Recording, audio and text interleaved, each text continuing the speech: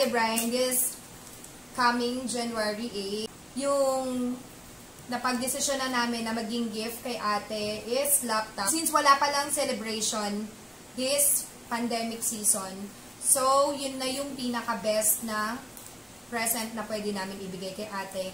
Na pwede niya rin gamitin kasi nga 'di ba, nag-online schooling na ngayon and magagamit niya rin yan pag nag-college siya.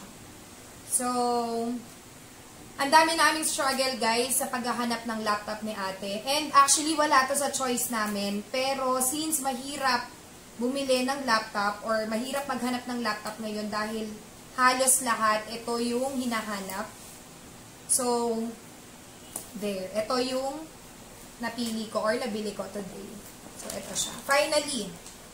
Finally, tapos na din ang aking search para sa laptop ni Ate Bryne. So, we're just going to unbox it. And, nakita ko na to dun sa may store. Pero si Ate Bryne, first time niya makikita yung laptop. So, baka may gusto ka namang sabihin.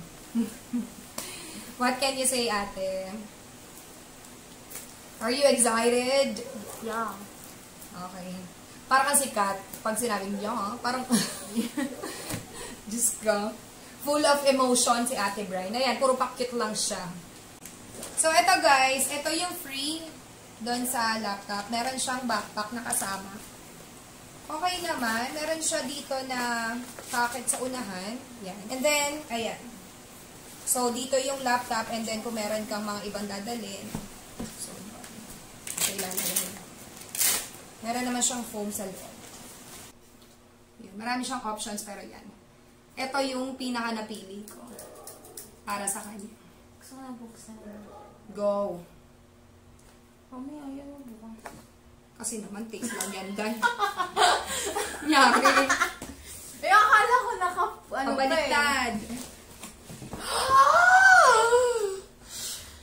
Oh my G.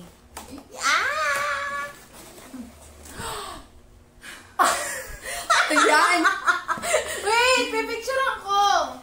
In search of incredible. Sabi ni Mayor. Tignan mo yung camera ko. Blurred. Nagsishake ko. Boom blurred. Yan, may pa ano siya. May pa ganon. Ayan o. Para ka nag-o-open ng maleta. Charot. So, ito yung laptop. Ganito siya kaliit. Ito muna. Yeah! Todo bukas. So, ito siya guys. And, ito yung pinaka-unit ni ate.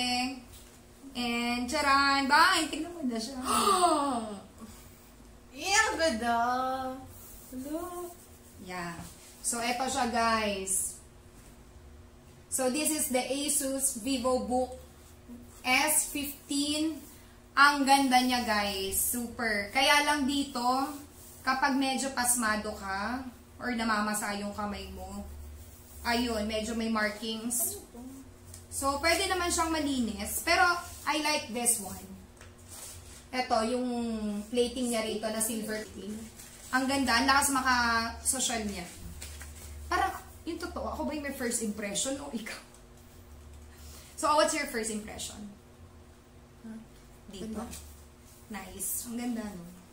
So, can you switch? No. Look at the buttons. Meron siyang, yung enter niya, neon green. Anong purpose na?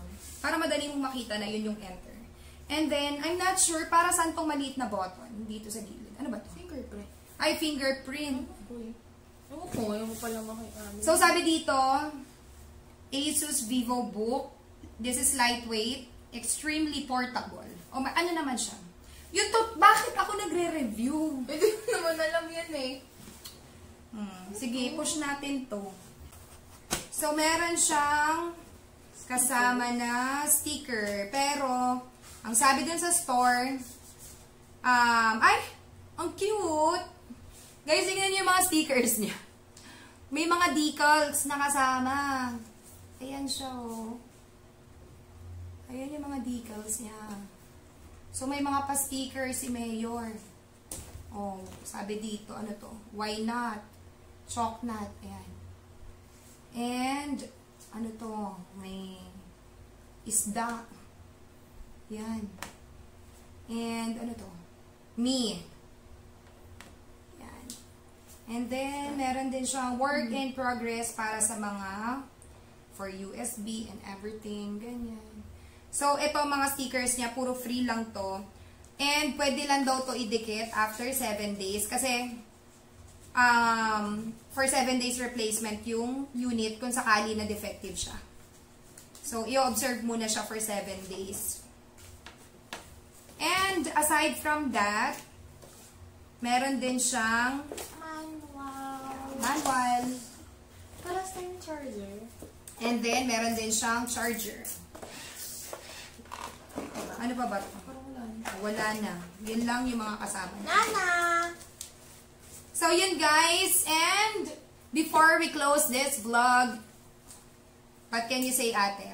Are you going to study hard? Mag-promise ka sa kanila. Sabi mo, I promise. Mommy? Ganun talaga, syempre, that may I promise. Ayun, guys. So, are you happy?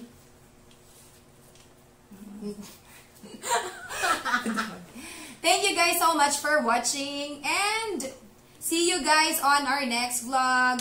Bye!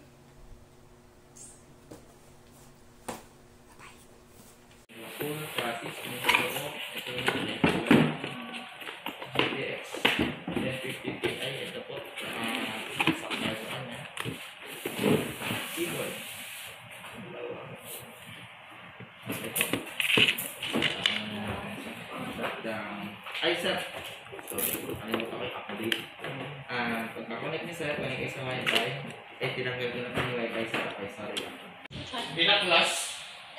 Ay, sige, hintayin mo ako. Ay, sorry. Sige, sige. Oo, pero tingnan mo, tirahin mo nga yun. Hindi, pero yan, nakapag-balance yan. Hindi siya mag-put sa USB. Ewan ko ang ginawa nila yan. Next up, Tingnan mo to. type what you want to name your account. Pisinin ko. Pangalan ng dagan. Bryne na lang. Ano pa? Bryne. B-R-Y-N-E. Ay, sorry. N-E. Yun lang po. E. Restart ka, ayos ka. Yan po. Walang T. Sorry. Yan po. Oo. Bryne. Ano pa? Okay na. Ay, pero tawagin ko sa paano You can save your spot in apps.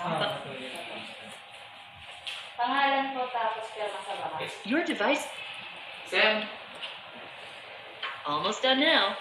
We just need to get a few more things polished up for Sam, you, may and Windows binakas will ba be yung all laptop? yours. Looking forward to helping out. Diba? Bukas sir. Pakita niyo sir. Pakita niyo sir. Binaklas sir. So, yan yung interface niya. Yan po. Yan yung full interface niya. Ito yung specs po. Windows 10. Then the i5 is 10th gen po. Yan yung pinaka-latest. Okay. Then Asus manufacturer. Then 8 GB yung RAM. Yan po. Then storage is 512 GB of SSD. Okay. Ito po yan. Yan yung kabuuan niya. Okay. Then this is the camera po. Yan po yung camera. Ayaw mag-put sa iyo. Yan yung camera niya naman. Okay. Speaker po. Okay.